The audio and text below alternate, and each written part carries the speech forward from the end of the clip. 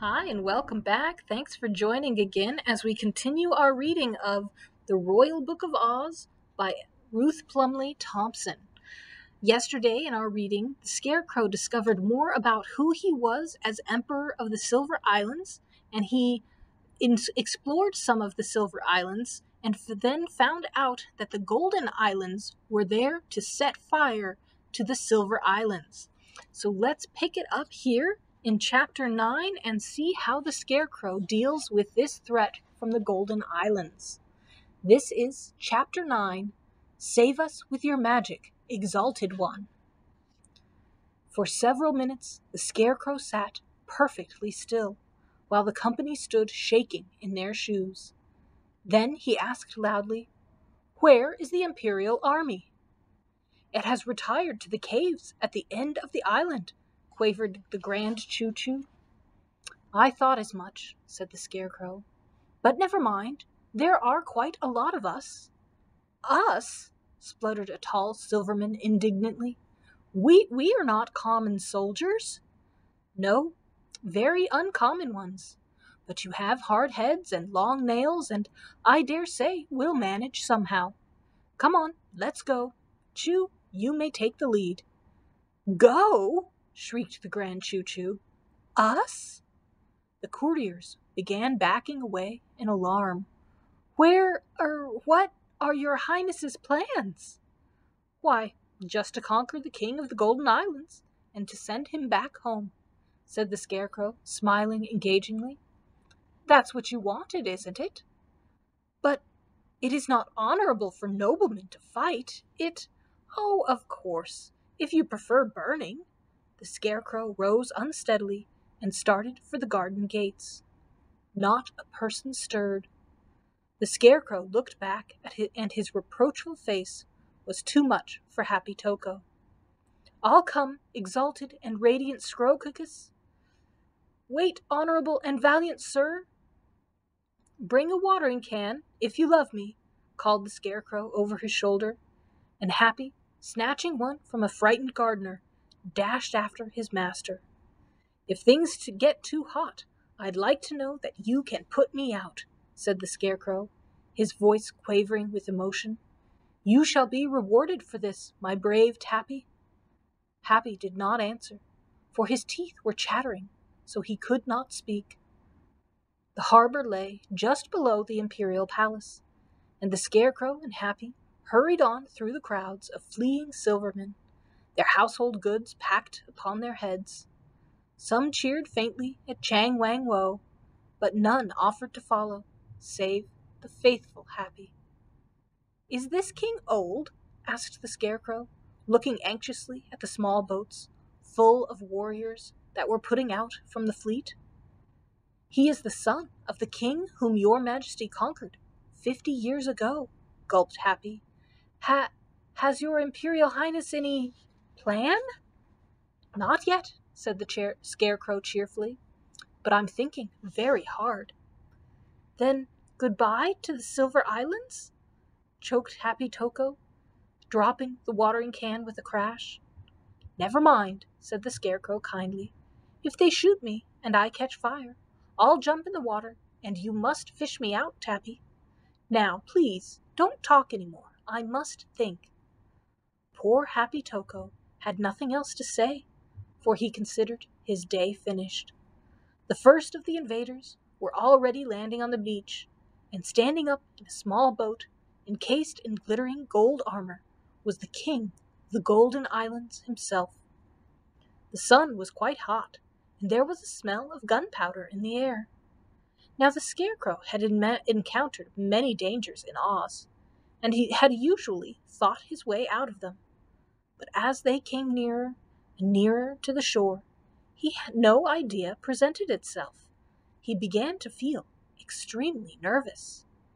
A bullet fired from the king's boat tore through his hat, and the smoke made him more anxious than ever about his straw stuffing. He felt hurriedly in his pocket, and his clumsy fingers closed over the little fan he had plucked from the beanpole.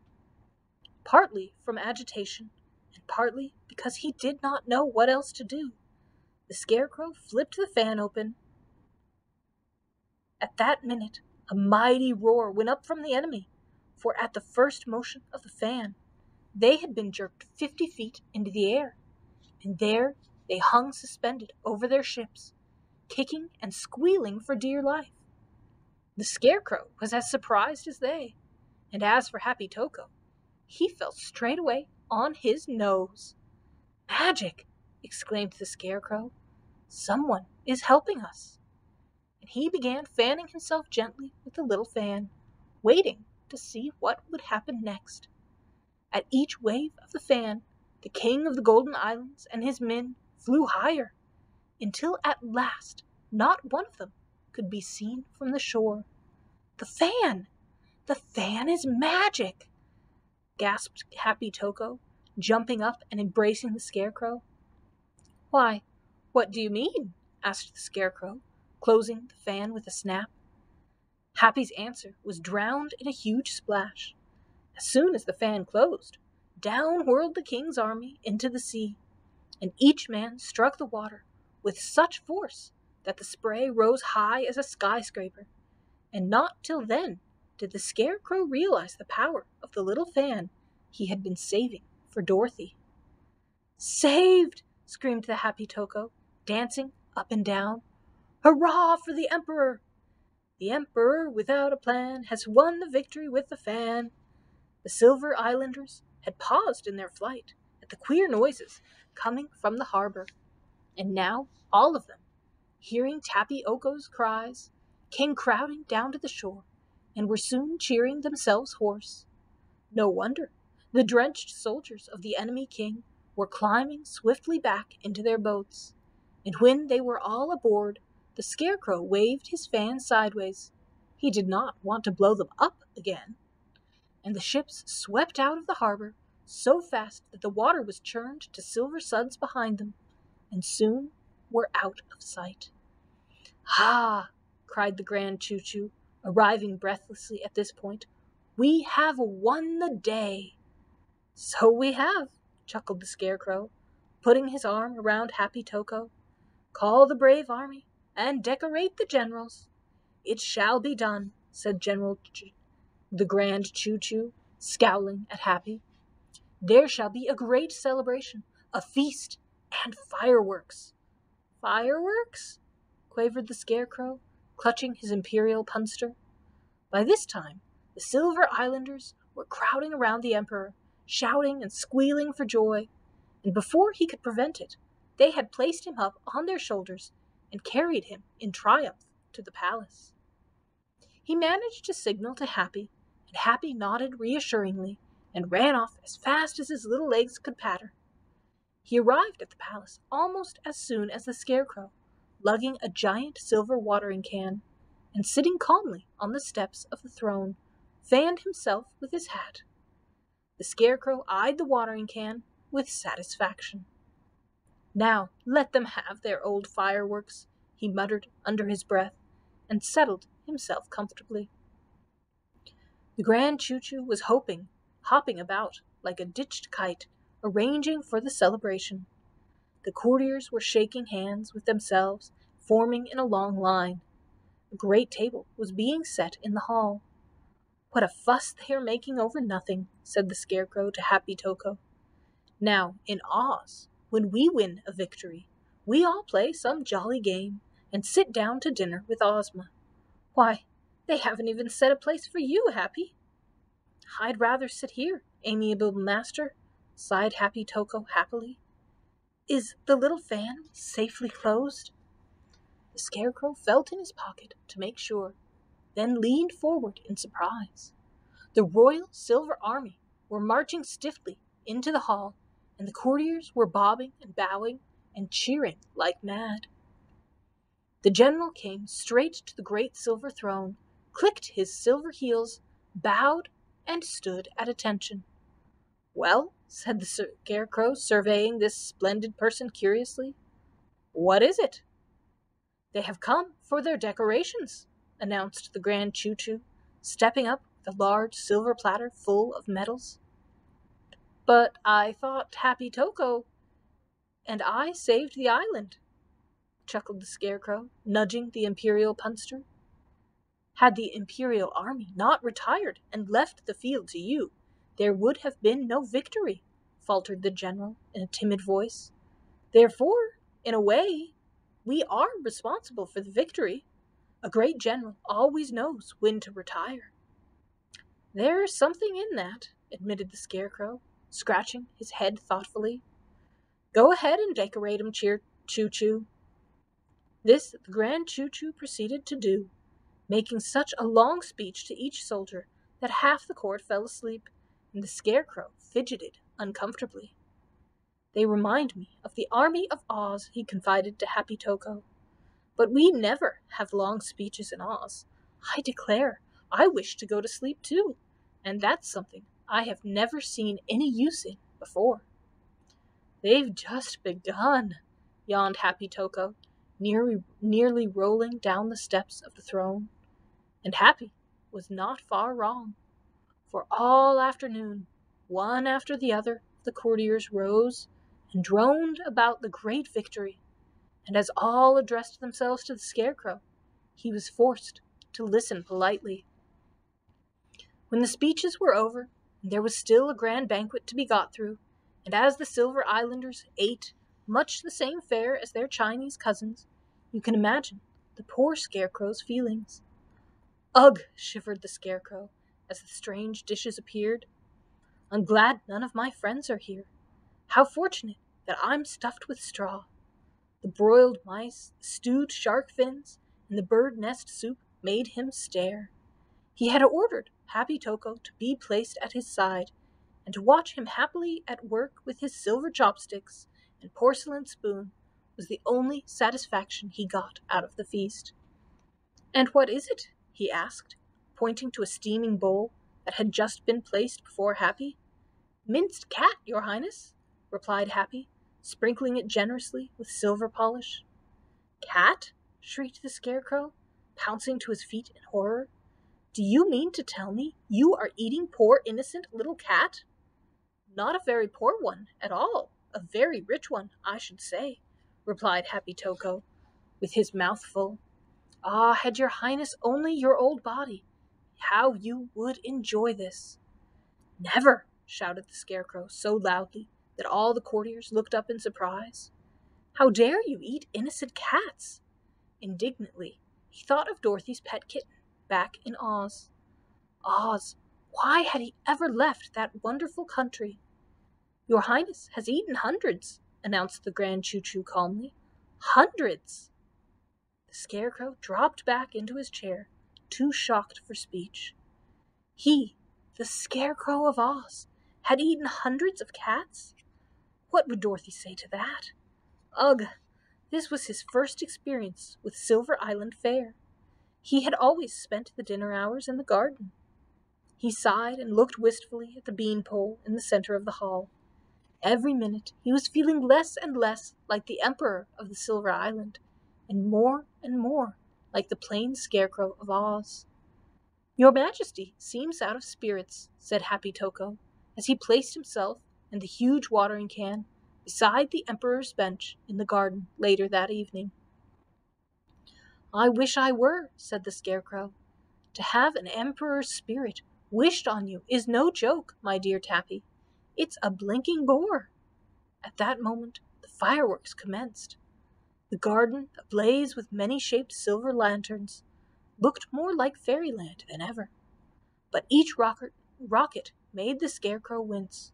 Showers of stars and butterflies fell round his head. Fiery dragons leaped over the trees. And in all the 4th of July celebrations you could imagine, there were never such marvelous fireworks as these. No wonder Happy Toko, gazing in delight, forgot his promises to his royal master. Soon the Scarecrow's fears were realized, and his straw stuffing began to smoke. Put me out! Put me out! Cried the Scarecrow, as a shower of sparks settled in his lap. The royal band made such a din, and the couriers such a clatter, that Happy did not hear. All of the Silver Islands were intent on the display, and they forgot all about their unhappy, smoking emperor. Help! Water! Water! Fire! screamed the Scarecrow, jumping off his throne and knocking Happy head over heels. Thus brought to his senses, Happy hurriedly seized the watering can and sprinkled its contents on the smoking Emperor. "Am I out?" gasped the Emperor anxiously. "A fine way to celebrate a victory, lighting me up like a Roman candle." "Yes, dear Majesty," said the repentant Happy, helping the dripping Scarecrow to his feet. "It only scorched your royal robe, and it's all over anyway. Let us go in." The dripping Emperor was quite ready to follow his imperial punster's advice. "Now that I am put out, let us, by all means, go in," said the Scarecrow gloomily, and the two slipped off without anyone noticing their departure. "I'm afraid I'll have to have some new stuffing tomorrow," observed the Scarecrow, sinking dejectedly on his throne. "Tappy, my dear boy, after this, never leave me alone. Do you hear?" Happy Toko made no reply. He had fallen asleep by the imperial throne. The Scarecrow might have called his court, but he was in no mood for more of the Silver Islanders' idea of a good time. He longed for the dear friends of his loved land of Oz. One by one the lights winked out in the gardens, and the noisy company dispersed, and soon no one was in the palace awake but the Scarecrow. His straw was wet and soggy, and even his excellent brains felt damp and dull. "If it weren't for Tapioco, how lonely I should be." He stared through the long, dim, empty hall with its shimmering silver screens and vases. "I wonder what little Dorothy is doing," sighed the Scarecrow wistfully. Chapter 10. Princess Ozma and Betsy Bobbin Take It Over. "Dorothy must be having a lovely time at the Scarecrow's," remarked Betsy Bobbin to Ozma one afternoon as they sat reading in the royal gardens, several days after Dorothy's departure from the Emerald City of Oz. "One always has a jolly time at the Scarecrow's," laughed the little Queen of Oz. "I must look in my magic picture and see what they are doing. Too bad she missed the ABC serpent and rattlesnake. Weren't they the funniest creatures?" Both the little girls, for Ozma is really just a little girl, went off into a gale of laughter. The two queer creatures had followed the Scarecrow's advice and had spent their vacation in the Emerald City, and, partly because they were so dazzled by their surroundings, and partly because they have no sort of memories whatever, they never mentioned the Scarecrow himself, nor said anything about his plan to hunt his family tree. They talked incessantly of the Myrrh City and told innumerable ABC stories to Scraps and the Tin Woodman and the children of the Emerald City. When they were ready to go, the ABC serpent snapped off his X block, and for Ozma, X, he said, meant almost everything, and pretty well expressed his gratitude to the lovely little ruler of Oz. Ozma, in turn, gave each of the visitors an emerald collar, and that very morning they had started back to the Munchkin River, and all the celebrities of Oz had gotten up to see them off. "Maybe they'll come again sometime," said Betsy Bobbin, swinging her feet. "But look, Ozma, here comes a messenger." A messenger it surely was, dressed in the quaint red costume of the Quadlings. It was from Glenda, the good sorceress, and caused the princess to sigh with vexation. "Tell Jack Pumpkinhead to harness the sawhorse to the red wagon," said Ozma, after glancing hastily at the little note. "The Horners and Hoppers are at war again, and tell the wizard to make ready for a journey." "May I come too?" asked Betsy. Ozma nodded with a troubled little frown, and Betsy bustled off importantly. Not many girls are called upon to help settle wars and rule a country as wonderful as Oz. The Horners and Hoppers are a quarrelsome and curious folk living in the Quadling Mountains, and soon Ozma, Jack Pumpkinhead, Betsy, and the Wizard of Oz were rattling off at the best speed the sawhorse could manage. This was pretty fast, for the little horse, being made of wood and magically brought to life, never tired, and could outrun anything on legs in the fairy kingdom of Oz. But the fact that interests us is that Ozma did not look in the magic picture, nor see what exciting adventures the Scarecrow and Dorothy were really having.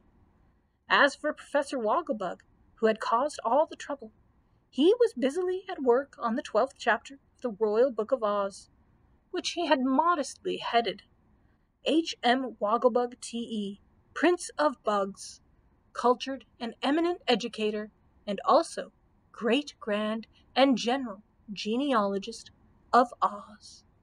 We're going to end our reading there today. We'll read 3 chapters tomorrow, find out a little bit more about what's happening with Dorothy and some of our other friends in this book.